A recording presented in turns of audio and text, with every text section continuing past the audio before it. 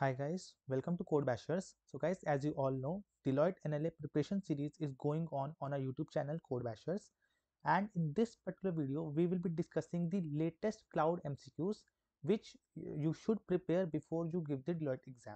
Okay, and guys, if you want to see previous videos in which we have covered different topics, you can check out this playlist. Okay, in this playlist link I will give you in the I button. After watching this video, do check out these videos as well, because every question we are discussing in these videos can be helpful and can be repeated in your exam also. Okay, and before moving ahead guys, do join this Telegram group, because regularly we are providing an update on different companies. All the students are of 2025 batch here on this Telegram group, and the discussions on different companies are going on continuously.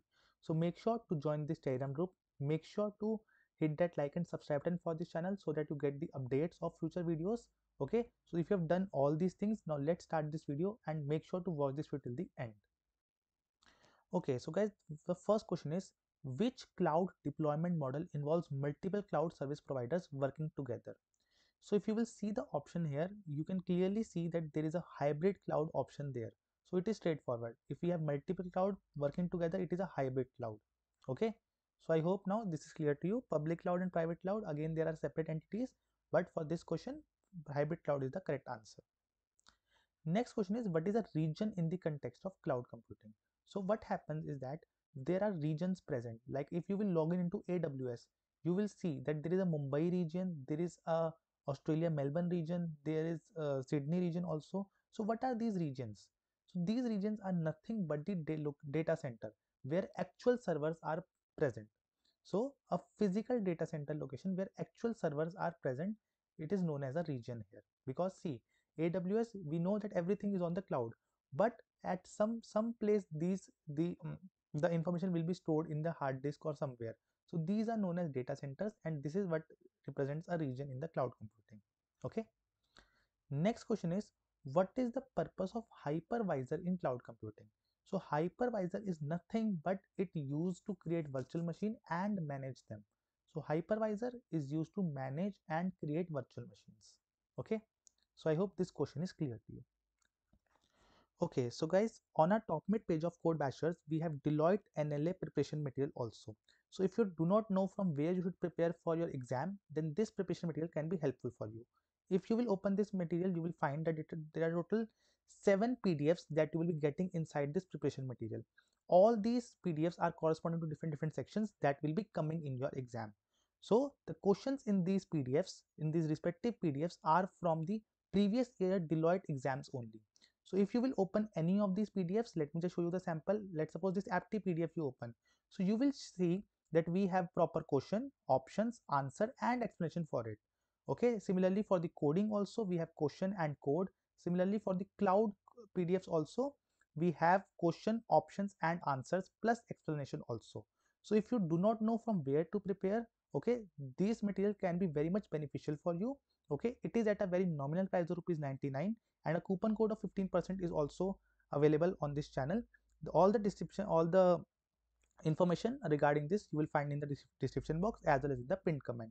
And also if you want preparation material for different companies also, so we are providing a package also in which we are providing Infosys, Capgemini, Accenture, TCS, NQT, Deloitte NLA preparation material in that package.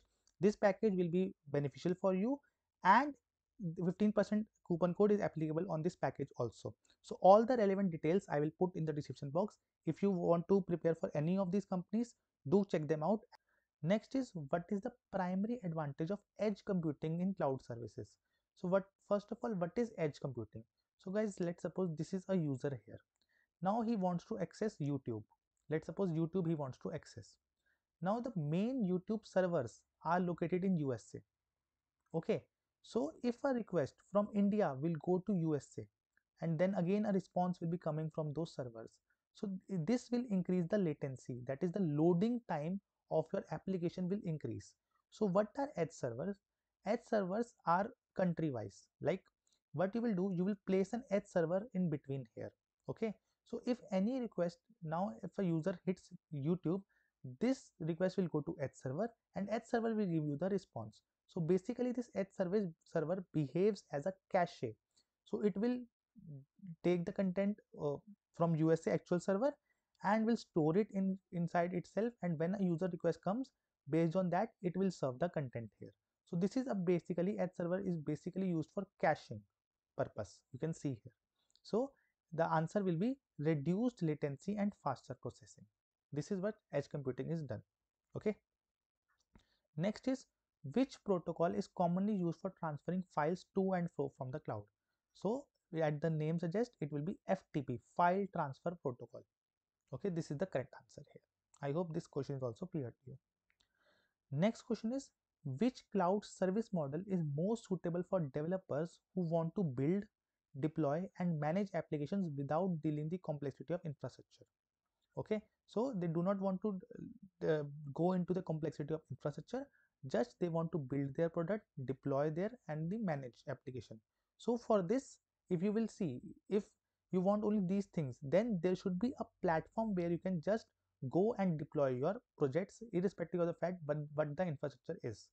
So therefore this type of service is known as platform as a service. Okay, now if you want to know that what is the infrastructure, you want to change the infrastructure based on your needs, then you can go for infrastructure as a service also. Okay, in that case infrastructure as a service will be used. And where the software as a service will be used, it will be used like like you have maintained, you have built a software and you have given that software to some company and now you are supporting that software. So this is what software as a service is there. Okay, so I hope now this is clear to you. Next is, what does the term elasticity refers to in the cloud computing?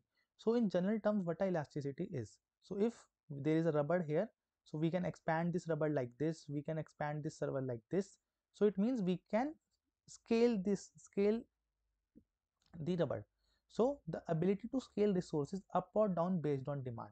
So if we have huge demand, then we can increase the server configurations, we can increase the infrastructure, we can increase the number of pods.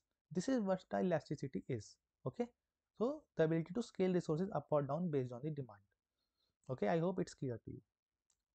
Next is, what is cloud service level agreement? Now, what is a service level agreement? As the name suggests, it is an agreement that is done between the cloud and the service provider. Okay, so it can be, it is a legal document. Yes, it is a legal document. It is, and it guarantees performance also. So if you are, if you have basic knowledge of cloud, you must be knowing that there is some percentage that okay, this service will be available 99% of time. This service will be available 99.9% of the time. Okay, so this is SLA. Okay, this is a service level agreement we are giving to the user that okay, you are using this service and this will be available this much time. So a performance guarantee you can say here. Okay, a legal document you can also say, but more precise will be a performance guarantee. Okay, I hope now this question is clear to you. Next is, what is the main advantage of serverless computing in cloud computing? What is the main advantage? First is elimination of server. Now most of you will hear the term serverless and you will say elimination of server. No, see, in serverless computing also servers are used, but they are not managed by you. They are managed by AWS instead. So if you are deploying a service on a particular server and you are saying that it is a serverless, it means that the servers are being managed by the provider, not by the customer. Next is enhanced security. Okay, serverless, it can enhance security. Next is improved scalability and reduced cost. So serverless are used for this purpose. Scalability increases and cost also reduces. Okay, increased network latency, no. Enhanced security might be, but not in this case. Elimination of server, no. Improved scalability and reduced cost. Okay. What is the primary advantage of using public cloud service? What is the primary advantage? So multiple users are using public cloud service. Okay, let's suppose this user is using R1 resource 1, this user is using resource 2, this is using resource 3. Now this is the fourth user. Now if this user 1 has done with the usage of resource 1, it means that resource 1 will have now been, it is idle. Now this user 4 can go to R1 and can use this service. So what is the benefit? Shared infrastructure and cost saving. Okay, it is not uh, guaranteed that if there will be 4 users, then 4 servers or 4 infrastructure is required. If one user has used this infrastructure and now it is idle, then user 4 can reuse this server. So this is what a public model can do. Okay. Next is, what is the role of cloud architect in the cloud computing? So cloud architect, the name suggests, it is used to design and oversee the implementation of cloud system. Okay, so I hope this question is also clear to you. So guys, these were all the questions that I needed to discuss in this video. Okay, more videos regarding different sections, networking, okay, cyber security will be coming in future. But if you want, again, for cloud computing, again you want more videos, you can write in the comment section. I will be happy to make it. Okay, and if you are preparing for Deloitte NLA exam, then again I'm reminding you, you can check out this preparation material of Deloitte, wherein all the sections are included and all the practice questions are there in this material, and in a well structured manner.